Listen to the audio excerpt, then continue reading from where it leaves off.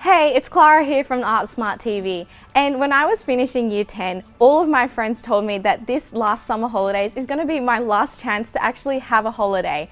So towards the end of Year 10, I totally relaxed and I had a great time in the summer holidays. I chilled out with friends, I partied, and I watched every TV show you can ever imagine.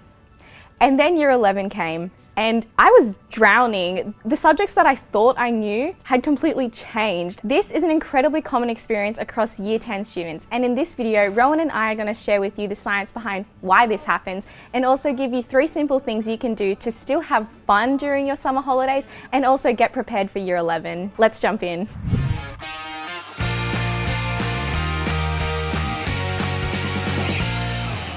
So why does this happen? Well, there's actually 2 reasons. The first is that unless you absolutely have nailed Year 10, you're going to have gaps in your understanding based on mistakes and just topics you didn't get. Now, this is then going to get exacerbated by reason number 2, and that's something called summer learning loss. So in a meta-study conducted by the University of Missouri, they identified that over summer, students lose up to 1 month of learning. Now, this is unfortunately even worse for maths, where students lose up to 2.6 months of learning. Now, if school is roughly 9 months of the year, excluding holidays, it means you almost lose 1/3 of that learning for maths over the summer period, which is incredible.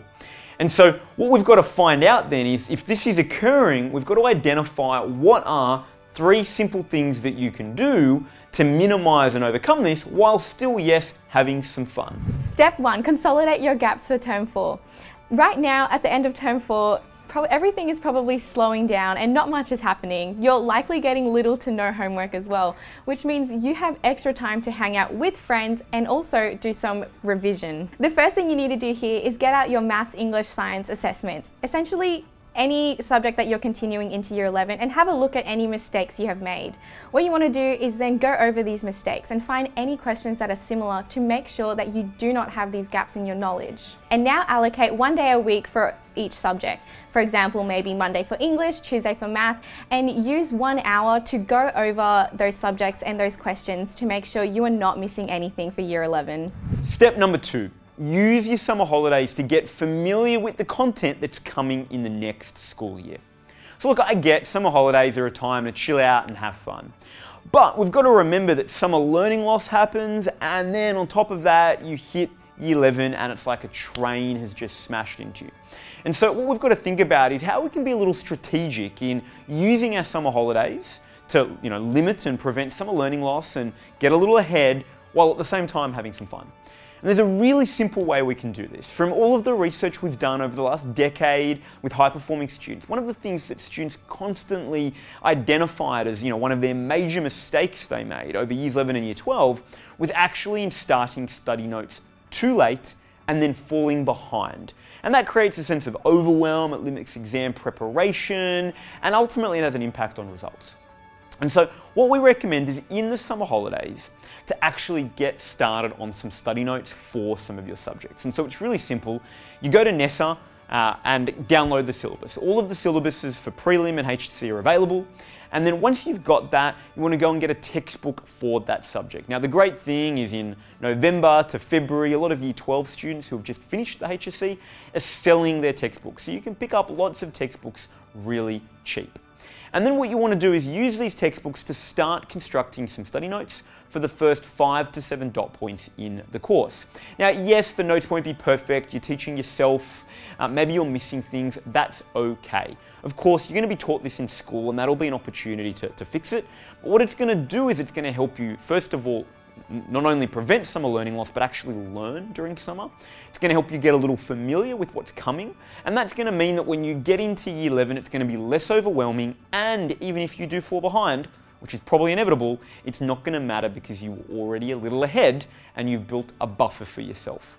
Now, critically, if this is maths, you're not going to be writing study notes, but what you can start doing is doing the basic easy questions in the textbook on some of the new topics that are coming up to start helping you build a little bit of confidence and familiarity. And of course, if it's English, you can start getting the prescribed text list and actually going through and doing some of the reading over the summer holidays, so when you hit the year, you're already familiar with the text that you're going to be studying. So, now that we've unpacked really what you need to do from a strategic study level, we've got to work out how on earth do you do this and still have some fun. So let's jump into step 3. Step 3, balance your fun and study by putting in a simple plan. So you're probably wondering, hey, you guys said that I'd still be able to have fun, but this seems like a lot of work. Well, the way you can balance your fun and study is by putting in a simple plan, and we recommend one of 2 options. The first one is to allocate 1 day a week in your January holidays where you'll work on 3 to 4 of your subjects that you'll be continuing into year 11. The second plan is to allocate 1 to 2 hours a day, Monday to Friday, to work on these subjects. In the case for the 1 day a week, you will still have 6 days of fun left. And in the case for allocating 1 to 2 hours, let's say you do 9 to 11 a.m, you will still have the rest of your day and the weekend to have fun. All you need to do is pick which one works best for you. Feeling a little overwhelmed about the entire process? That's exactly where an AOSTV tutor can make a huge difference. We've got an incredible team of teachers and tutors who can firstly work with you to identify your gaps from year 10, to make sure that there's not any holes, and if there is, to actually identify what we've got to do to help you turn it around and feel confident.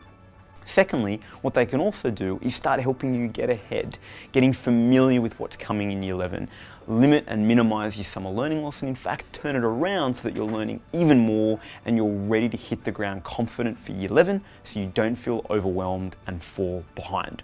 So get in touch with us at artistsmart.com.au to find out more. If you have any questions about this process and how to use your summer holidays effectively, let us know by leaving a question in the comments below.